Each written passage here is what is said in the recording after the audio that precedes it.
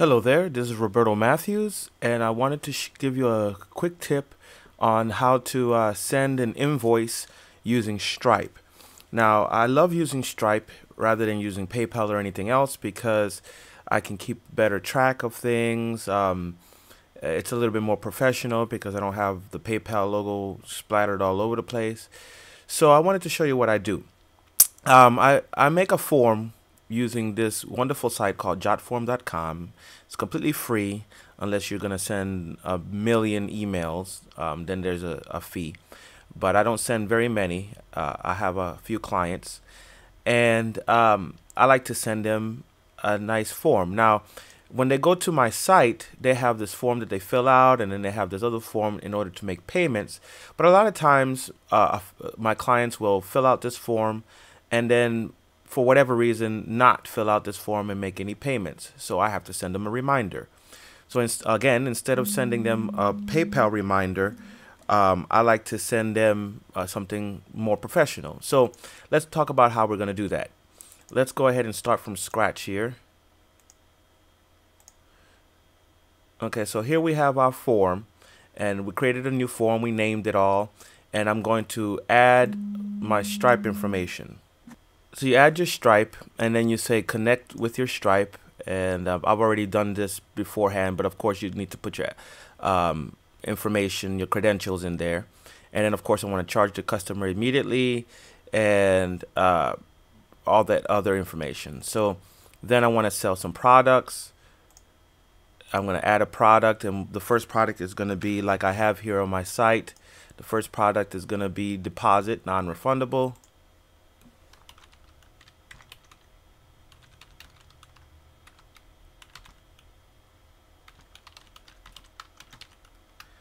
And it's going to be $100. And then we'll do the next one, which is balance due.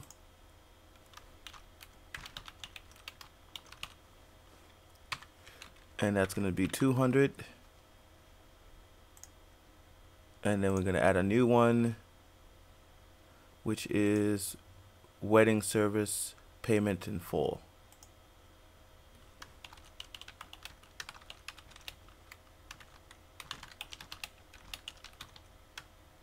And that's 300. And of course, once you do this once, you don't have to do this again, which is what's wonderful about this.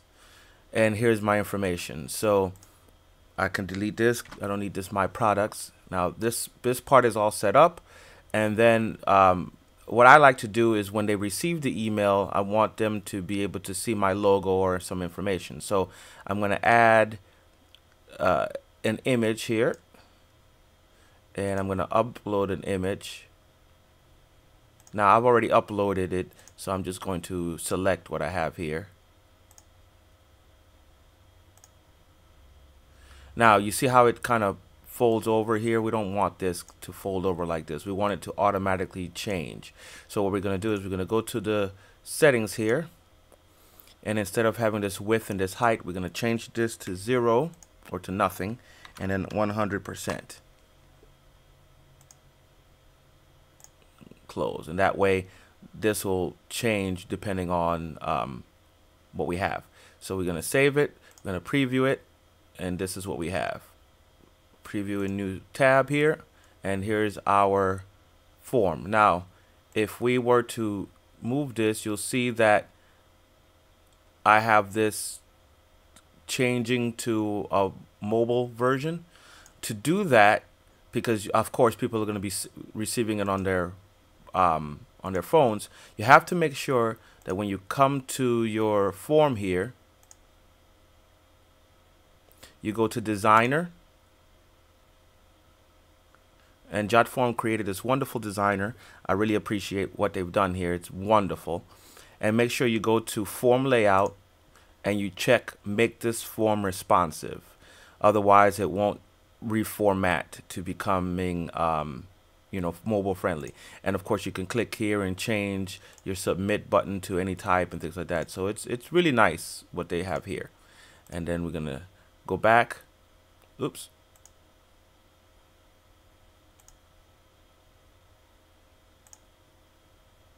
This thing changed its height to 55, which we don't want. Close. There we go. So we save it, and here we have. Now, how do we get this to be emailed to a client? Well, what's great about this too is we can just go ahead and do source code here. I'm sorry, not source code. Yeah, embed options here, or we can just go embed options right here. And there's one here that's called email. And we have our email information. I'm going to send it to myself so you can see what happens. Okay, here's our body.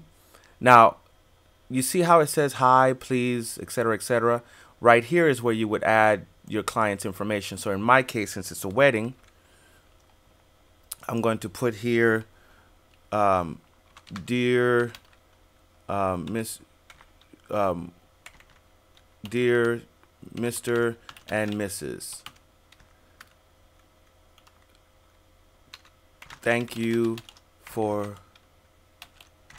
choosing my company for your needs. Just like that. And then please follow the link below for below to make your payment. Okay, and there we have it. Now, I don't want this to look like this Jotform here, so I'm going to go to the HTML, bring it out a little bit here, and you'll see the href right here, and then this is the text. So I don't want this to be this text. I want this to be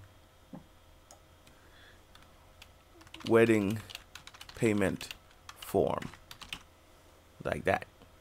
Okay, so update, and it's going to be the same link, except it says wedding payment form, thank you. And then I could send the email. So when I send that email, this is what I get.